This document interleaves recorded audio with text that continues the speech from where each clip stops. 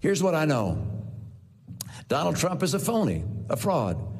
His promises are as worthless as a degree from Trump University. He has neither the temperament nor the judgment to be president, and his personal qualities would mean that America would cease to be a shining city on a hill.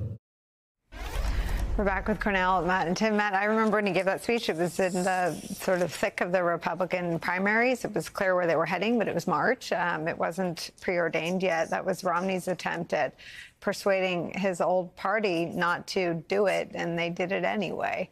Your thoughts today? Well, I would advise anybody that's interested in getting a real look at what's been going on, if they don't believe any of us, read the Atlantic piece, because I think it's so revelatory in what's been going on among the Republican Party and the caucus. I've known Mitt Romney for 20 years. He actually, not many people know this, he actually flew me up to Boston in 2006 or 2007 and asked me to be the strategist on his presidential campaign. I turned him down. I ended up voting for Barack Obama in that. Mitt Romney's a flawed person. I've criticized him. Other people have criticized him in different ways in this, but you can't deny he's a person of character. And when you read that, the struggles he went through while trying to maintain his position in the Senate and opening up the book on what all Republicans are saying behind the scenes, but unwilling to say publicly. And then there's so many of his statements in there basically saying, how hard is it to tell the truth? Why is it so hard to tell the truth? And that one statement in there, and I'm sure you caught it, when he says, I don't think the majority of the people in the Republican caucus believe in the Constitution anymore. I would just say it's a great example of our democracy, how dependent it is on people of character and people of integrity. Because when you lose people of, when you don't have people of integrity and character, which the Republican caucus doesn't seem to have anymore, then basically democracy begins to falter. And that article lays out how that happens. So here, Cornell, is the quote, a very large portion of my party, Romney told me one day, really does not believe in the Constitution. He'd realized this only recently, he said.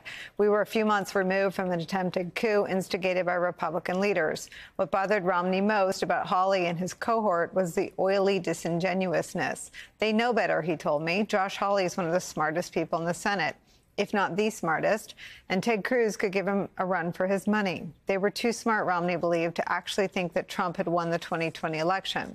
Hawley and Cruz were making a calculation, Romney told me, that put politics above the interests of liberal democracy and the Constitution.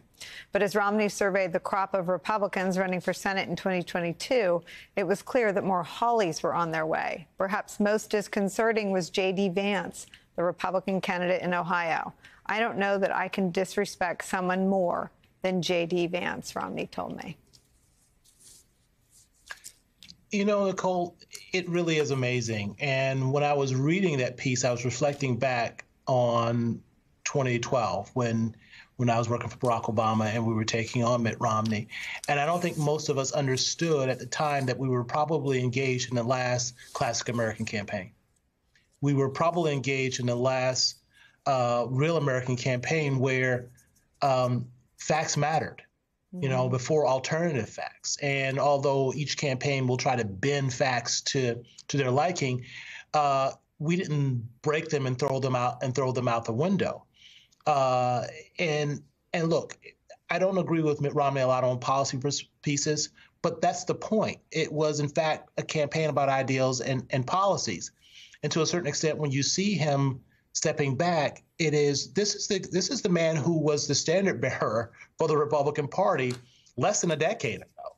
Right. And how dramatically we've shifted away from this is the guy that we want to represent the Republican Party to this is someone now who probably looks at polling numbers and looks at sort of his position right now and understands he would probably have a hard time winning a Republican primary in his home state right now because of how dramatically things have shifted.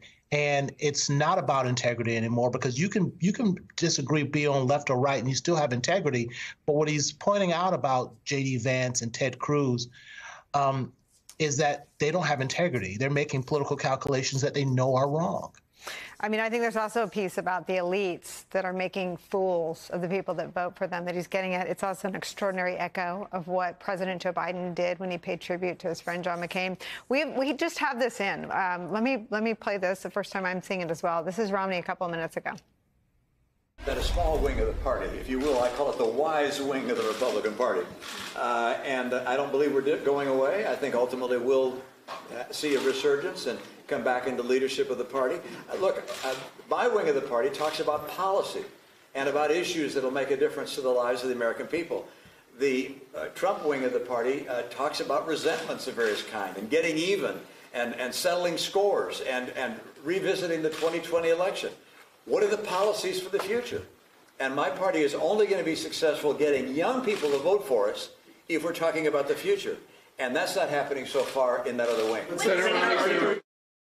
I mean, Matt Dowd grievances is being Utah nice about it. I mean, the Trump wing of the party is totally dependent on lies. The grievances used to be rooted in some kernel of something resembling the truth. They're now outright fabrications about the Biden family, about the border, about the economy, about the 2020 election. It is the right diagnosis, but perhaps not the most blunt description of it. Well, you know, as I listen to that, I'm reminded, I think he's going to go through the 5 stages of grief. This is my version. And once he gets out of office, he's going to realize what it took to, I think, Joe Biden about 18 months, because Joe Biden had thought he was still working with a Republican Party that he could be reasonable and rational with. I think what Mitt Romney will realize is this wing of the party thing. There's only one wing. It's a mono-wing plane, and everybody else is being tossed out without a parachute. That's what's happening in the party. I get why he's there in this place. And he has been in this party. He has been a servant in the party. He has been serving public service in the party. It takes you a while before you fundamentally realize that no longer exists in Washington, D.C. or around the country. In fact, the fact of the matter is, I think it'll take him some time. Just like, as I say, I think it took Joe Biden, because Joe Biden was dealing with a Republican Party that he thought of that was in the 90s or in the 1980s.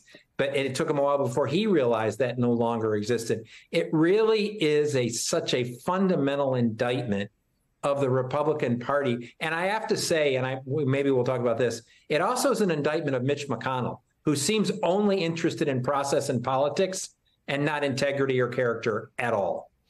I agree with that. I want to ask you, Tim Heaphy, because I think you worked up close and personal with the last sort of prominent Republican standard bearer to go through the 5 stages, and that's Liz Cheney. Liz Cheney went through a process. I mean, she voted for Donald Trump in the 2020 election. She saw his conduct after the election leading into January 6th and did everything she could to help ultimately elect Democrats. She went out and endorsed Democratic candidates.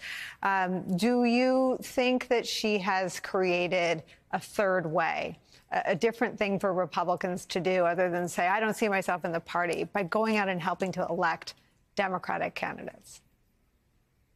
Oh, I think she, much like Senator Romney, is waiting it out and hoping for a return to the historic roots, policy-based insanity of the Republican Party. There was one moment during our investigation that was really instructive to me, and that was the day that the Dobbs decision came out. And I believe Ms. Cheney tweeted something, sort of very favorable about the decision. And we happened to have a committee meeting that day or the next day, and Jamie Raskin joked with her about, oh, I sort of remember now, we disagree on some pretty fundamental things. And Ms. Cheney laughed and said, yes, Jamie, I'm a real conservative. But it was good-natured, right? It was constructive. It was two people with policy differences that put them aside to work together on democracy, right? That just doesn't happen very much in Washington or in this country anymore, and it needs to. And people like Senator Romney and Ms. Cheney, I think pine for those days when we could constructively disagree and get to a better place.